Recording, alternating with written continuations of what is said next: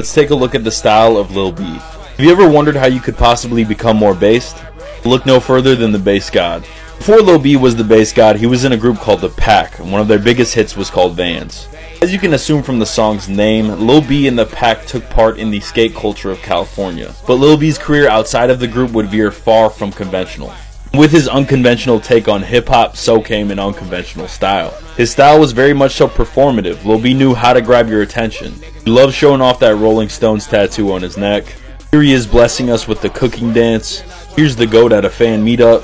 Iconic Sports Network fit where he addressed his curses on both KD and James Harden.